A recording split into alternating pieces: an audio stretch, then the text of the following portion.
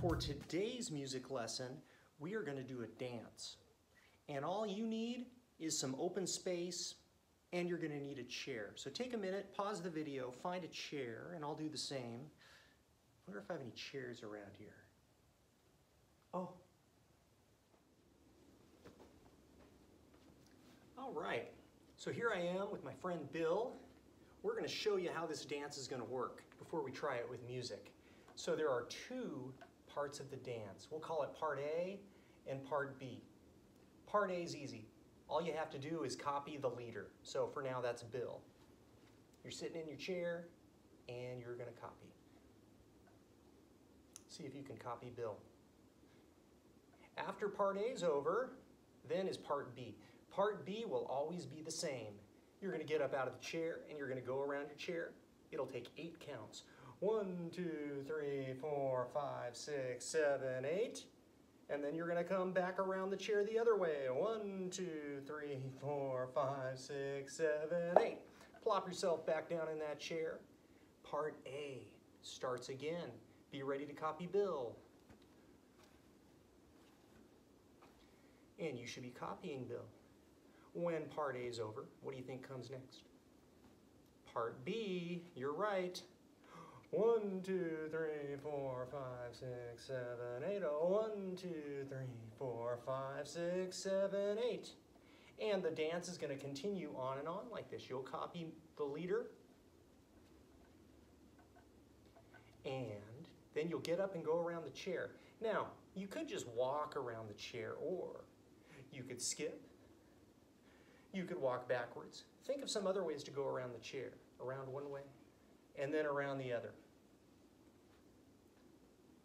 As we get on farther in the dance, you are going to make up the A section. So when you see me point at you, that means it's your turn to make up the action. Let's try it.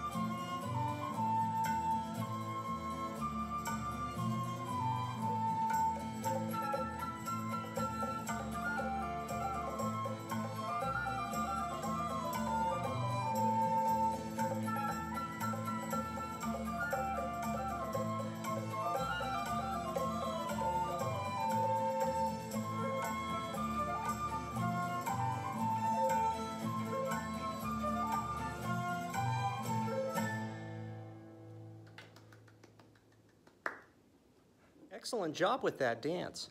Try it again and see what else you can come up with. I'll see you on the next video. Bye.